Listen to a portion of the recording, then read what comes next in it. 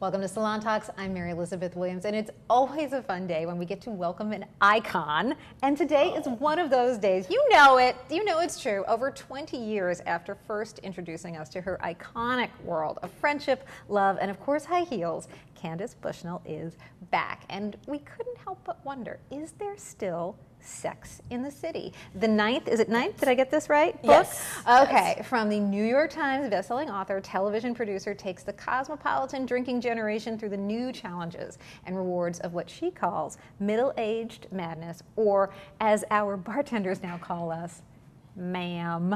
Exactly. Oh, it is a day of reckoning the first time you hear that from across the bar. It is. It is. But you know, I think I first heard that when I was in my early 40s, and so that's always a shocker. But it is a real play on, you know, middle-aged madness and ma'am. Also the mamming of a lady. For exactly, sure. And it's something that I suppose we should feel proud when someone says, "Oh, all right, ma'am," you know. But there's always something that's slightly denigrating about it. I don't know why. Even though you don't want to be Miss anymore, you know you're not Miss. You know you're out of your Miss years, and you've earned being out of them. But there must be something else, right? I don't know. Your Majesty? Like, what would be better, Candace? What would make us feel more like, I am seen, I am not a Miss anymore, and yet well, ma'am. I know. I was thinking of the letters PM for postmenopausal. I mean, the whole menopause thing, it's like, I need a map to identify where I am on this, you know, it's very simple, really. But prime ministers of their own lives. Oh, I like yes, I it's like women that. who are, they're PMs, they're prime ministers of their own lives. I love that, Candace. Well, you've got a lot of these kinds of great, clever catchphrases in this book. I mean, it wouldn't be a Candace Bushnell book without a whole lexicon of its own. So I want to ask you, I was thinking one of the things I wanted to do today was just if we can go through some of the vocabulary that we need to get us through this different phase in our lives. And I want to start with cubs and catnip. Exactly. Because we all need to, I think a lot of ladies out here need to know about the cubs and about the catnip. Yes, well, cubs are young men who are on the prowl for older women. And the women who they're on the prowl for, I mean, usually the younger man, older women relationship, the woman is called a cougar. And it's very predatory. And it's predatory, and she's after these guys. And this is really the opposite. I mean, they're nice women, you know, I mean, as I say, from the suburbs. I mean, they could be from anywhere. You know, they've had kids. They might even have kids who are in their late teens. And they find themselves divorced, and really what the first group of men who start hitting on you are often younger guys. And they grew up in a different time, so they don't have that taboo of, oh, you know, they don't feel like older women, quote, older women, are unattractive. You know, they grew up with this idea that they are attractive. Meanwhile, what happens when you're in your 50s and you find yourself single, the men your age are not attracted to you because they think you're too old. So you're caught where, you know, the men your age aren't attracted to you, and the ones who are like of inappropriate generation in a sense.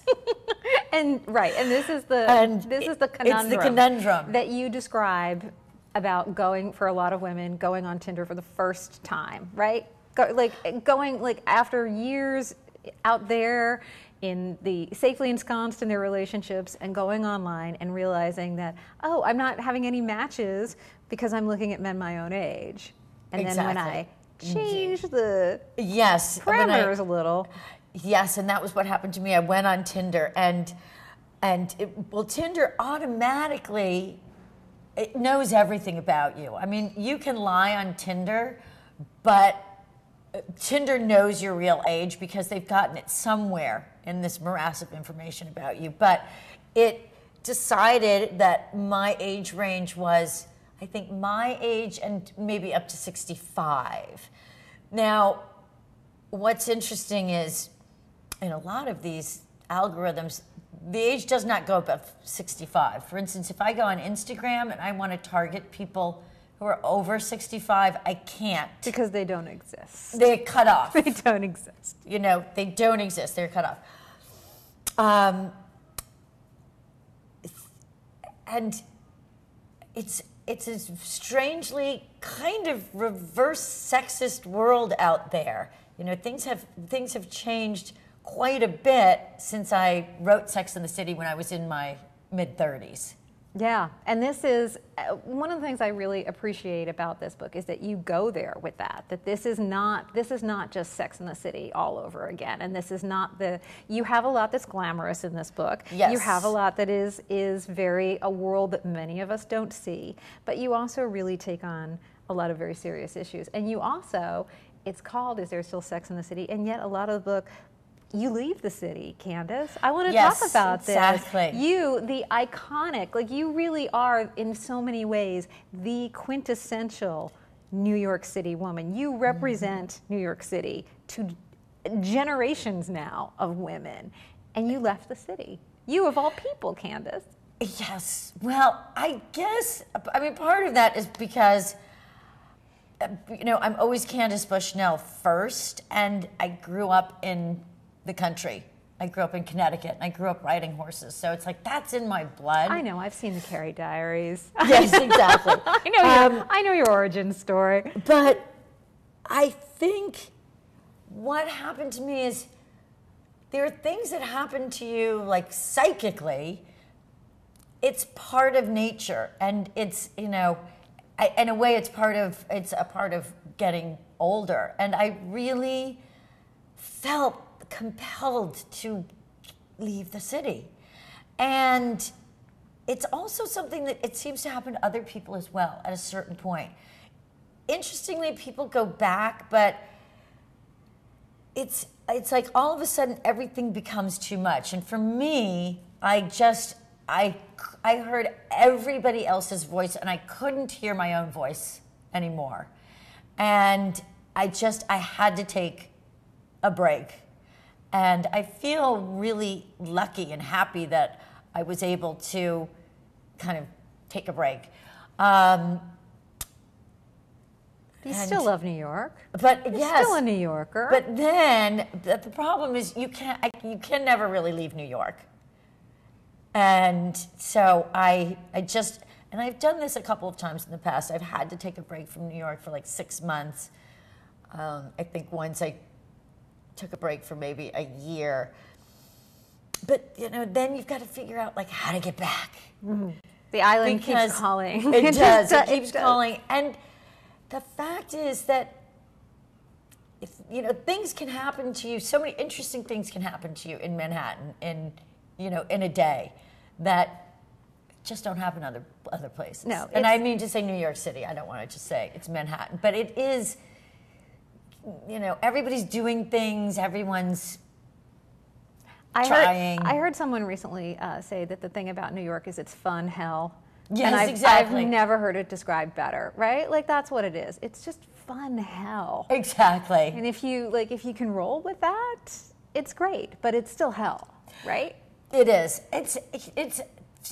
There are things, it's physically difficult to live here.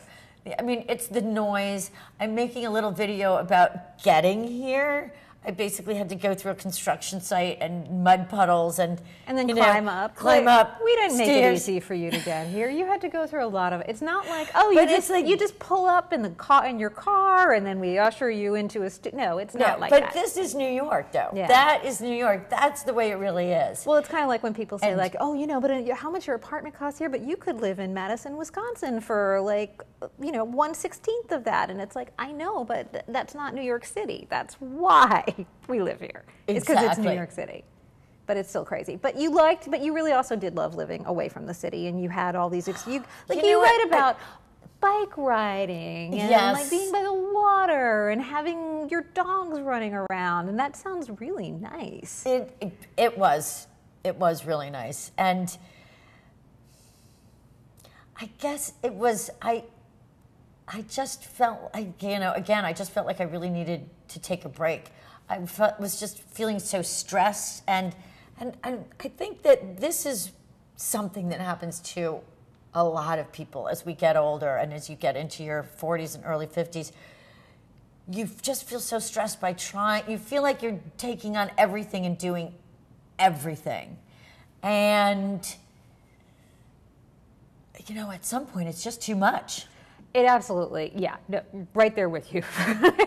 And you talk about how it's different than it was in our parents' generation. Yes. When you would hit a certain point in life and you would organically start to be slowing down and playing golf and spending more time with your friends. And instead, you really look head on at, now we are becoming generations of men and women who reach a certain age and the walls start coming down on us. Yes. And you go like divorce, depression, job losses, serious medical issues. Like it is not the Golden Girls years, right? That we maybe had thought we were going to get. Yes, exactly. Or, I mean, I think one of the realities is when you're young, you don't think about what your life is going to look like after 50 because we're so programmed to, kind of stop at that demographic.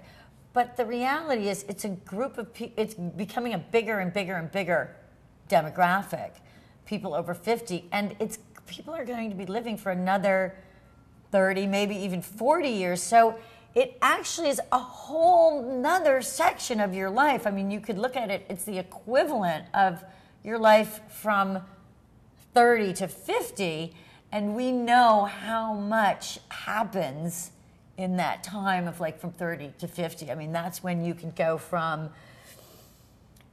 you're starting to realize your dreams, and you do, it's a time when you do realize, your hopes and things about your career and family and that sort of thing, but it doesn't just fade away into the sunset. And right. So there's now this whole chunk of time where, really you've got to, find meaning and find your meaning in it, because society doesn't assign you any meaning for that time of your life other than, oh, you could be a great grandparent, and aren't you happy to be a grandparent? Well, right. I mean, it's like I'm not done yet. Yes, I'm happy to be a grandparent, but I got a lot of other things to do. It's not even 50. It's like 40. Like so much of the demographics that we see, or the way that things are marketed, it's like 18 to 25 and 25 to 30, and then it's 40 plus.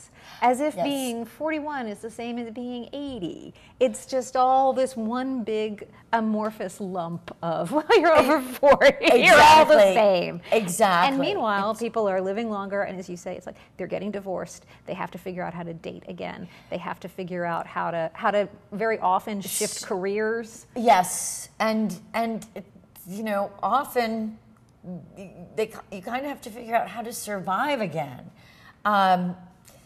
There can be a lot of downsizing. And you were hit with all of that, and you were very honest about that. Yes, and there's a lot of reinvention, but the great thing about it, I find, is that it's also a time. I mean, when I was in my 50s, that was definitely a passage where I did feel bad. I mean, when I wrote the book, while I was writing the book, my father actually did die, and one of my best friends killed herself.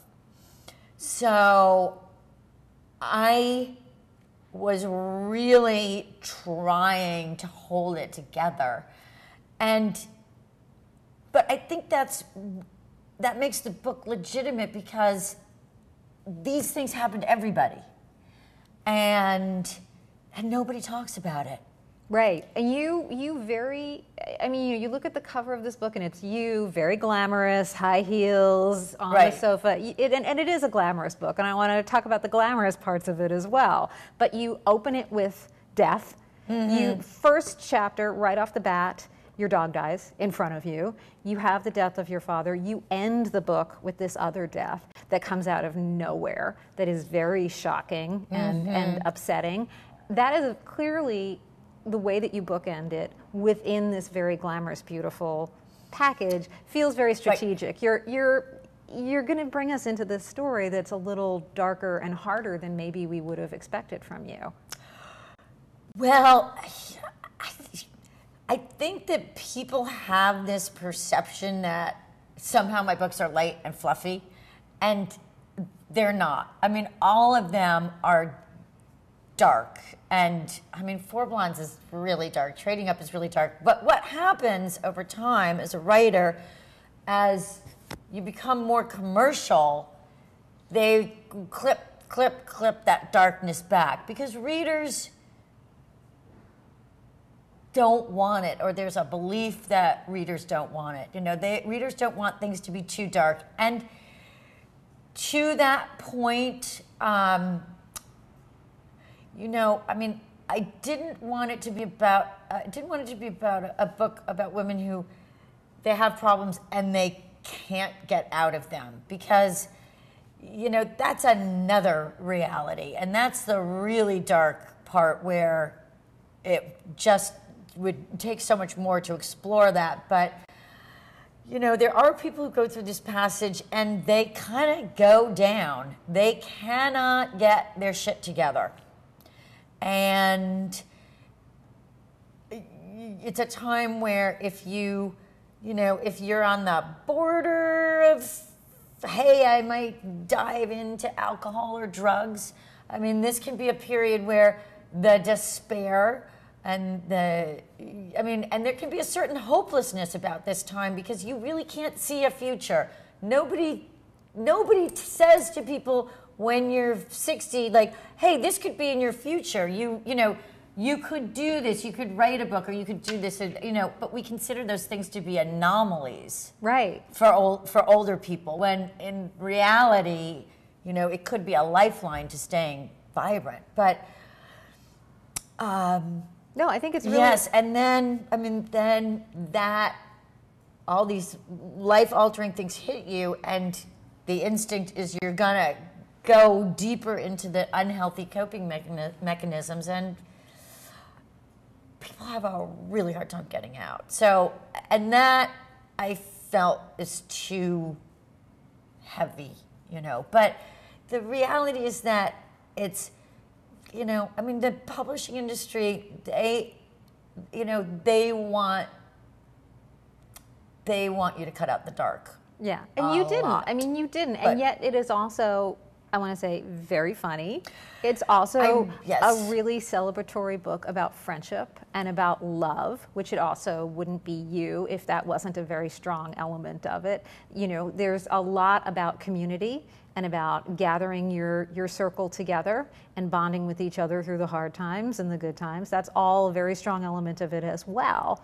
In with this, guess what? Hunker down, because middle age is kind of a storm. It's a shit storm. It is. It really is. And one of the things that I found was, it's easy to find yourself in a position. I mean, somehow when you're younger, stuff hits you, but you get through it, and you have so much more to look forward to and strive to. It's not, but with this, it just feels like one thing after another, you know, from the big to the small, but then on the other side, it feels like there really is.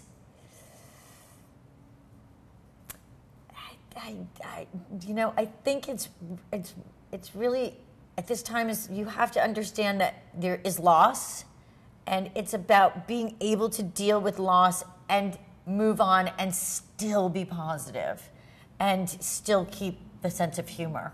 Yeah, and still be able to write about, I'm going to ask you, because I can't let you go without asking about, still being able to have a sense of humor talking about, like, vagina rejuvenation. Right. You talk about that. And what got me was that men give it to their wives for their birthdays, Candace. Yes. That is a weird gift. Okay. That is a weird present to give a woman. I'm going to say. It is. I'm a woman. I don't want anyone to give that to me as a gift. I wanted to tell you that I've also in my life had 2 men offer to buy me breast implants. Again, that's a weird gift. I think that's a weird gift. I said no. That comes up in an episode of Sex and the City where somebody does that. Yes, exactly. But not that I've memorized every episode, but I have.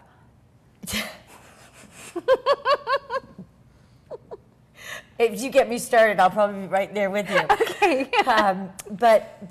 Yes, it is, and but that probably goes back to this issue of the man is the one in control of all the money. Right. Right. And this is expensive. And this is important that you acknowledge, and like what happens when you're a woman and your options do change. That you are on a different financial trajectory than a lot of your male peers, a lot of your male contemporaries. And you certainly often come out of a marriage in a different place than a lot of your male peers, for sure. Oh, yes, exactly.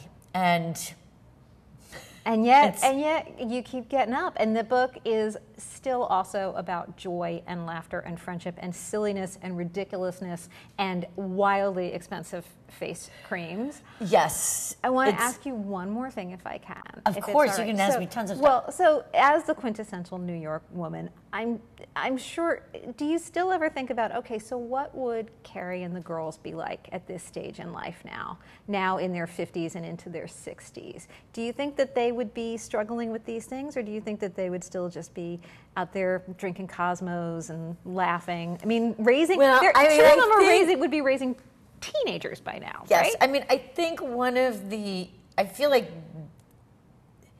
it feels like those characters, they're where they are. I have a hard time, even though the actresses are those ages, I have a hard time seeing those characters. I mean, I feel like the characters have, there's so much a product now of like the TV series and the movies that it's hard. I have a hard time, like, they're so set, you know what I'm saying? Nobody wants to. So I have a hard time, like, picturing what happens after after Rochester and Jane settle down, right? We're kind of done with them. Is it like that? It's just like, okay, now we know. Yes, yes, I think, yes. Okay, it's now like Hamlet's dead on the floor. We're all just going to leave the theater. We don't need to continue this, right? Maybe it's more like that, right? I think it is. Okay. Yes, it probably is. But yeah, I don't know. I mean, I feel like those characters feel so like there that I always have a hard time like kind of extrapolating them out. But I mean, the question that I get so much is, if Carrie Bradshaw were young today, what would she be like? And the question I think that they're often asking is, if she were in her 20s, and of course, my Carrie Bradshaw never was in her 20s. She, in Sex and the City, she was in her 30s, and for a very particular reason, because she was at that kind of crisis turning point where you've got to figure out what your life's about.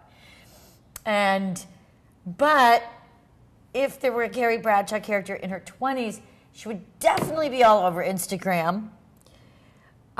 She'd be an amazing influencer. And, would be, I think, an influencer. And people always think, oh, would she be a writer? But I don't even think she would be a writer.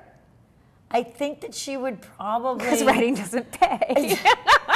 No one gets paid to probably be, making videos on Instagram and doing all that. Monetizing her tutorials or outfit of the day tutorials. Now this is a question. Does anybody film their dates on Instagram? They must. I don't know. That feels like something that could be interesting to do. That would be the modern day Sex in the City. I think like some girls going on their dates, filming it and putting it on Instagram. Candace, do we now have your next novel written, halfway written? I think we okay. Then our mission today is accomplished. Candace Bushnell, thank you so much for joining us. The book is called Is There Still Sex in the City? I'm not going to answer it. You got to read the book to find out. But there's definitely still sex out there for sure, right? Yes. The answer is yes, but less. Yes, but. Thank you, Candace. Thank you.